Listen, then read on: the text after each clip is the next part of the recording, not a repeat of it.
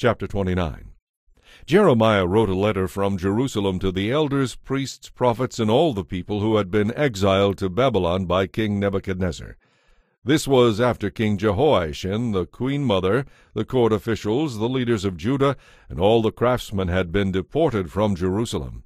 He sent the letter with Elasah, son of Shaphan, and Gemariah, son of Hilkiah, when they went to Babylon as King Zedekiah's ambassadors to Nebuchadnezzar. This is what Jeremiah's letter said. The Lord Almighty, the God of Israel, sends this message to all the captives he has exiled to Babylon from Jerusalem. Build homes and plan to stay. Plant gardens and eat the food you produce. Marry and have children. Then find spouses for them and have many grandchildren. Multiply. Do not dwindle away. And work for the peace and prosperity of Babylon. Pray to the Lord for that city where you are held captive, for if Babylon has peace, so will you. The Lord Almighty, the God of Israel, says, Do not let the prophets and mediums who are there in Babylon trick you. Do not listen to their dreams, because they prophesy lies in my name. I have not sent them, says the Lord. The truth is that you will be in Babylon for 70 years. But then I will come and do for you all the good things I have promised, and I will bring you home again. For I know the plans I have for you, says the Lord. They are plans for good and not for disaster, to give you a future and a hope. In those days when you pray, I will listen. If you look for me in earnest, you will find me when you seek me. I will be found by you, says the Lord. I will end your captivity and restore your fortunes. I will gather you out of the nations where I sent you and bring you home again to your own land. You may claim that the Lord has raised up prophets for you in Babylon, but this is what the Lord says about the king who sits on David's throne and all those still living here in Jerusalem, your relatives who were not exiled to Babylon. This is what the Lord Almighty says. I will send war, famine, and disease upon them, and make them like rotting figs, too bad to eat.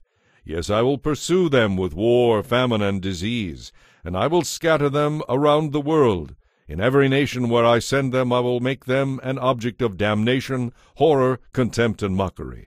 For they refuse to listen to me, though I have spoken to them repeatedly through my prophets. And you who are in exile have not listened either, says the Lord. Therefore listen to this message from the Lord, all you captives there in Babylon. This is what the Lord Almighty, the God of Israel, says about your prophets, Ahab son of Kolaiah and Zedekiah son of Maaseiah, who are telling you lies in my name. I will turn them over to Nebuchadnezzar for a public execution.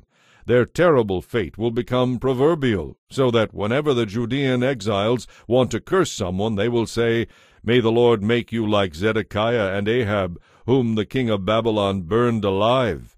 For these men have done terrible things among my people. They have committed adultery with their neighbors' wives, and have lied in my name. I am a witness to this, says the Lord. The Lord sent this message to Shemaiah the Nehelamite in Babylon. This is what the Lord Almighty, the God of Israel, says. You wrote a letter on your own authority to Zephaniah son of Maaseiah the priest, and you sent copies to the other priests and people in Jerusalem.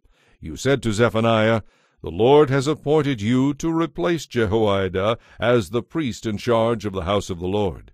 You are responsible to put anyone who claims to be a prophet in the stocks and neck irons. So why have you done nothing to stop Jeremiah from Anathoth, who pretends to be a prophet among you? Jeremiah sent a letter here to Babylon, predicting that our captivity will be a long one. He said we should build homes and plan to stay for many years. He said we should plant fruit trees, because we will be here to eat the fruit for many years to come.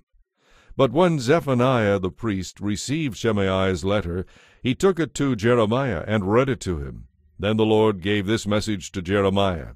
Send an open letter to all the exiles in Babylon. Tell them, this is what the Lord says concerning Shemaiah the Nehelamite, since he has prophesied to you when I did not send him, and has tricked you into believing his lies. I will punish him and his family. None of his descendants will see the good things I will do for my people, for he has taught you to rebel against me.